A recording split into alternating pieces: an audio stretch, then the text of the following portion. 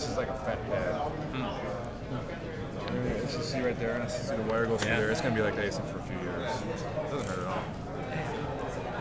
No, it feels good. I mean, we've been doing individual workouts with Bano this past week, so I mean, you know, they really never had a timetable set for me, but I think the way it has scheduled, to tell you the truth, I mean, I think they believe that too. I mean, they really don't have a time frame, but you know, every time I see the doctor, I mean, you can't believe how far I progress.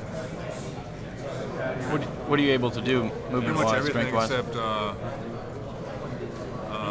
I've pretty much done everything so far except contact basketball stuff, so individual workouts, things like that. And is there any?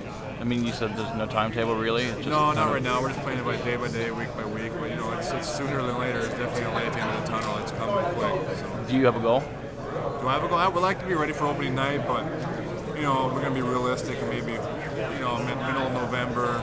End of November. If I miss the first couple weeks of the season, I'm not going to be. I want to make sure it's legitimately correct. Did you spend all summer pretty much working? Oh yeah, working out, rehabbing. Yeah. How does it feel to have been gone for an extended period of time and finally come back here? And it feels great to be close. back. I mean, I just you don't realize how much you miss it really until it's kind of taken away from you, and to be back, it just feels good. I really just miss it. That's all I can really say. There's no words how to explain it, but it's good to be back.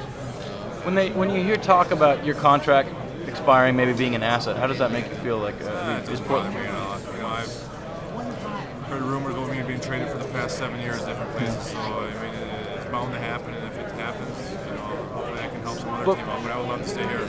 Yeah, that was my question. I guess. No, I definitely would love to stay here. And, I've been here at the bottom when this place was struggling, and the fact that we're now getting to that plateau where we're being one of the top teams in the West, it's very intriguing to be here, and I want to